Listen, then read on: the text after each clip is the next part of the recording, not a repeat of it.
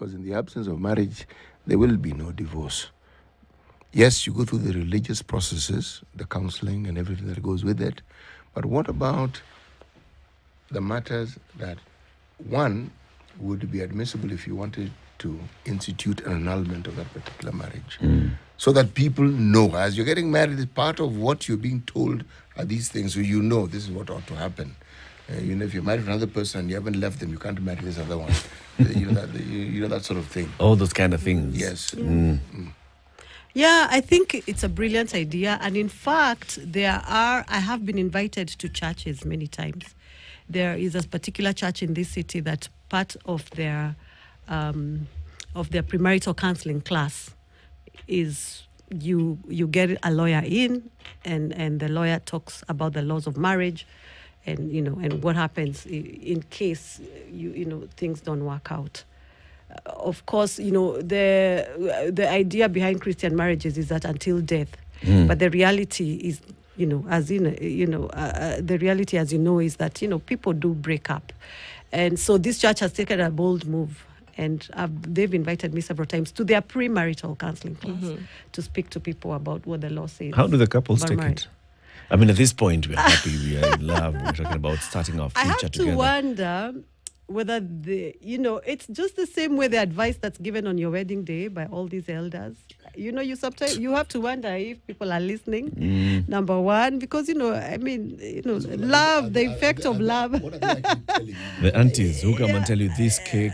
It was flour.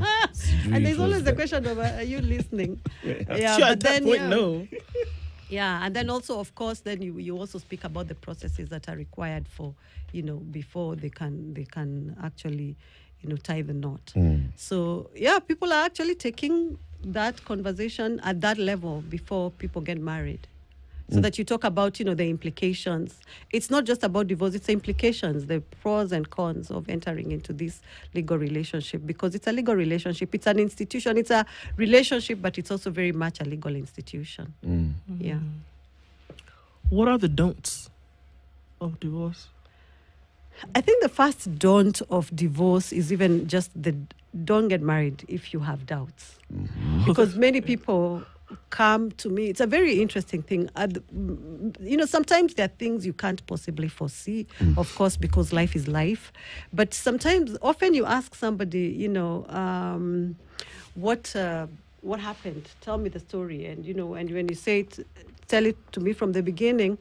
Many people say, I saw red flags from the get-go, but I ignored them. So I think for me, the first don't is, marriage is very serious. It's very intense. It's very, it can be complicated. So my first don't is not the don't of divorce. It's the don't get married if you have doubts and if you're unsure.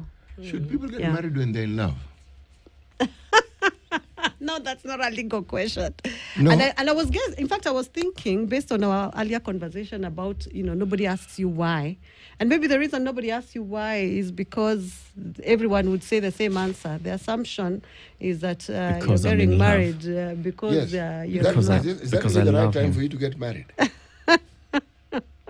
So what should happen? Well, if you're in love... Break up first and then get married. No. The love that I speak of is the dramatized love, which has a lot of euphoria to it. You are not in the right state of mind to actually make such a serious decision. But then, in terms of, how far you can control human action, the idea of human liberty and freedom is that, there are things you can't tell people not to do. Why not? Because they are human. Because they're human. In fact, I agree with what you're saying. That's the idea behind liberty, dignity. There are certain rights that are inherent in you. Unalienable. But you see, the very fact that they're human is the reason why they must be told. Because of the way we are wired, the way we were manufactured, we have certain leanings. We forget things. We change. We are subject to all these things. So again, as you correctly put it, you are right. But it is for that very reason that certain things must be brought into a discussion. Because really, why is it, for instance, that we have a legal age? Legal means You are allowed to do certain things when you get to that age. Why? Because we understand that developmentally, before that point in time, your decision-making process may seem sound to you. But they are more immediate, and the long-term consequences don't actually feature. As you develop and as you grow and as your brain matures, your capacity to take matters beyond the immediate grows with you, experientially, but also just the factor of the brain and growing, the neurons in it connecting and doing what they're supposed to do. That's what actually happens. Now, we understand these things, and that's why we put that. Now, when it comes to the state of mind you should be in when you make such a lasting decision, because there are very, very few decisions that are as important as that few. Yeah, true. And the consequences of that union are usually very, very, very, very dire. So the thought process that goes into it should be equally serious. True. We take more time and more caution when you want to buy land. And And land when you you want can to sell and now- buy another one. And then here, Contracted to Yeah, somebody but- you're not even but related Titi, to. See, even at that point when you're making land, there's something else that's also driving your decision making. yes, We assume that it's a rational decision, but not all in all cases. it isn't. It isn't. And here we are saying that because of this moment where you have all these kind of good feelings about this person and you can see a future, a bright future ahead, and you have been courting for some time, that your mind is still. No, you're not in the right state of mind. In fact, the argument seems to be that is a good time to get married, if I were to flip it. You know why? This thing is so serious and there are so many hurdles ahead. Don't think too hard. Just get married. And then as you move then- along, and then what? you will deal with those things as you move along. But you need this state of mind to be in to be able to take that step. I mean, Okay. So, Siti, is your argument then that we should have like a minimum number of months or years for courtship before the decision is made? actually, that's where the rights issue comes in. Someone will tell you, what do you mean? Oh, if you need 2 months, you take 2 months. I need a month. The truth of the matter is this. If you look at the data involving marriages, those that have been made in haste tend to end quicker than those that have gone through certain processes before people actually make that decision. Actually, last year I participated in a family law conference at Strathmore University, and there were, people from diverse areas of society speaking about family law, and Hindu marriages have the least instances of divorce, and most Hindu marriages are arranged. Yeah, so there may be a point. I don't know if you can It's legislate taken you all it. your life to know that you will get married one day. And the person has been determined. I don't know if you can legislate it, but but that's an interesting point. It's an interesting point because, that for me was a big take home, and Okay. I mean, that that the Hindu marriages, which are mostly arranged, not all of them, of course, are arranged, have the least incidences of divorce. Now, I don't know if the research went further to find out, is it that there are fewer Hindu marriages than, say Christian marriages or customary marriages? There's a whole social structure around it, the marriage, how they go about it, how they live, how the family is structured. See, we have been inducted into the Western concept, which some argue are biblical, where you and your wife form a unit, and that nuclear unit is what is fundamental. Whereas some of the marriages we speak of, yes, you are married, but you are part of a community, so the very institution you have is also part of that community. Maybe the question should be whether any of them would like to get divorced, if given free will. If given They the had the opportunity to make a liberty. decision on their own, Actually, you might be surprised at the answers that you would attached get. to those marriages are also suicide rates. If you want to look at the data about some of those marriages as well. Wakili, the other don'ts, because you've said the number one is Don't get if married. you are in doubt, don't get into it. What else? I think the other don't is if you're already in the marriage and you're experiencing trouble, don't do a shotgun divorce. Don't immediately jump into divorce. Explore counseling. I think we don't use counseling enough in this country. I think first explore counseling. I would say use professional counselors and use therapy to try and resolve it, because the fallout is usually very painful. It's very grave. There are children involved, many people involved. So if you can explore counseling, explore that. If you have, a community of faith that you can try and approach and see if they can help, try that first, I think, rather than rush right into it and just want to call the whole thing off. And the Marriage Act actually does recognize that and says, people should explore reconciliation, dispute resolution, do mediation, seek counseling. The Act actually says that the court can adjourn your case for 6 months, require you to go, which is to usually continue living in to try and explore. So like court annex mediation can actually happen in marriage. Mediation is tricky because you see, the thing with mediation is that you can only come back with an agreement, and you can't come back with an agreement to divorce. The law doesn't allow it. So it can only come back. You can only come back with a decision to get back together, or a decision where you say, we have tried and we are not able to. Let's go on with the divorce. But you're not allowed to come back and say we have agreed to divorce. Yeah. We can just come back in a disagreement. You can only come back with a disagreement. We haven't been able to resolve it, So or then we the- have decided to reconcile. But you're allowed.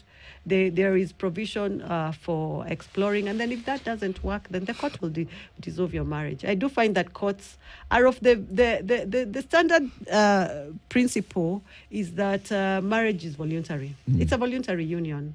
You get into it voluntarily, and if you want out, you can't be tied down, if you really, really, if you want out. So ordinarily, if the courts see that you've tried and it's not working, they'll release you from that union. There are many, many decisions which say you can't tie down somebody to an institution with no relationship. Okay, one read of certain marriages that are literally contractual, as in, these are the tenets that we will be following in this union.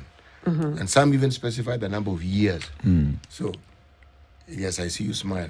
Do we have such provisions in this country? No, we don't. You are allowed to get into a prenup, for example. It's there's freedom. You decide what you want to that do. freedom, because what if I just want to get married for 10 years? You could do it, but what the question is can it you bring that recognized? agreement to the court and say, we are contracted for 10 years. The contract The is tenure is over. A fraction of Subject time. to renewal, Time but has for run now out. it is over. Time has run out. Get us out of here. Not quite. The law is not quite there. The agreement that is provided in the law, and I haven't seen many people use it. Maybe because of the way we are socialized, is that you can agree to live apart. You can do a written agreement to live apart for 1 year, bring it to the court, register it with the court, and then after 1 year, come back and tell the court we still do not want to get back together. Determine our situation. But I haven't seen it used that much. People don't usually come and say, let's do a separation agreement and register it with the court. What do It's people not do? as They common. just start living People apart, just and live apart, and then one of them files for divorce. Okay. Where does alimony kick in? And for the arguments that come against alimony is that, look, we came here as two independent parties come together, then one has to. Previously, a lot of men fell under the responsibility of alimony, but now more recently we're seeing that women also contribute to the payment of it. Yeah. How does that work, and why? The way the law works is that either with equality under the Constitution, either party, either the wife or the husband, can be made to pay alimony. Which or is what exactly? It's spousal maintenance. It's to help the other party. It's especially in situations where, one person was really financially dependent on the other one. The court can make orders for you to keep supporting the other person for a certain number of years, or until they remarry, or those sorts of things. But let me tell you that in Kenya, it's usually not a good conversation to have with clients, because courts don't give that much money. It's usually, even when the one party is super wealthy, most of the decisions have said, a spouse is not an ATM that you come to and ask for money. You should be able to support yourself. So it's usually when somebody wants alimony, it's a very tricky situation, which is why I think the best thing to do is, if you think you will need alimony, especially if one of you decides you're the stay-home parent, you're the one who is going to stay home and take care of the kids, it might be a good idea to do either a post-nap or a post-nuptial agreement or a prenuptial agreement on that aspect. Because if you wait to get it from the court, I feel like, because we are a country where people work so hard, everyone works hard. Everyone is hardworking. So when you come, when you come and you're asking that, I'm unable to work or haven't been able to work. And the court wonders. And people say, oh, I hope I get, a magistrate, a woman magistrate, or I get a man magistrate. They'll understand. But that magistrate is overworked. They have so much work.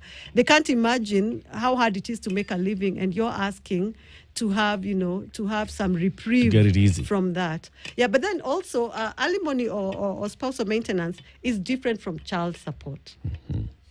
So in the divorce, you can ask for alimony, but then if you want children are supported. Basically, the courts are of the law requires that you support your children. So support of children is a much easier conversation. It is, the courts will require people who don't want to support their children to support their children. But when it comes to spousal maintenance after the marriage has broken down, it's usually a very difficult conversation, and people don't get a lot of money from the courts. And even when they do, it's even hard to enforce. I find that, and there was a case where, a woman was ordered to pay spousal maintenance to her spouse. You can imagine her shock. She immediately appealed, and the Court of Appeal didn't uphold that order for maintenance. So spousal maintenance is very tricky. It's a tricky one. Yeah. This child support, is it shared? Is it a shared responsibility that the two parents are equally contributing to the maintenance, to the support of the children? Yeah, it is. It's shared. The equality of it is nuanced. It's not an absolute, split the child into two sort of situation. But it's shared. Every party has to. Everyone has something. to. Everyone has to contribute something. And I find that what courts find have found in practice, what happens is that the courts will say the law is concerned with 5 things: food, clothing, shelter, education, and medical cover for the children. There could be holidays, entertainment, all these other, things that we do for our kids. And that the court will not consider, because the law says food, clothing, shelter, education, and medical. So one parent will be told to take care of certain of those things. The other parent will be told to take care of certain of those things. But in the cases that we read, and those that we see coming out of divorce courts, is where, or even it's where one parent is going to court seeking that the other parent pays an X amount to maintain the lifestyle of the children, because we were together, these children were used to this, they were going to this kind of school, they were used to having this kind of holidays, they were used to this kind of level of medical care, this level of education. And you're saying that the other parent is the one to pay to maintain that standard. Yes. So, of course, the parent who goes to court is the parent who feels that the status quo is not working in their favor. They've left, they probably have the children, they are housing the children, feeding the children, then there are all these other bills to be paid. So ordinarily, the courts will say the person living with the children should provide them with food, clothing, and shelter. Okay? And then the other person should provide school fees and medical. Now, on those issues, and sometimes, because you are taking care of the children, if you're the one living with them, the court may say, let the other person take care of school fees and medical, and also give you some money monthly to help you, because, you're taking care of many bills. Now, the court can't force you to take your children to a certain school. The court cannot force you to keep a medical cover, that you had an expensive medical cover and you have to keep that. But the court will consider, are you punishing the children for the breakdown of the family?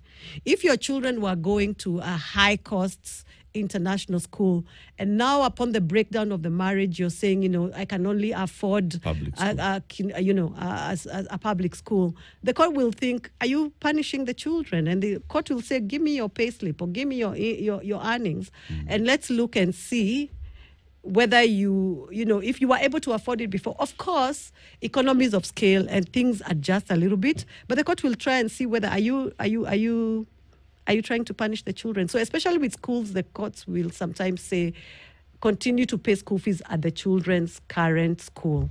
Or they have moved to another school that is almost the same school fees as their old school.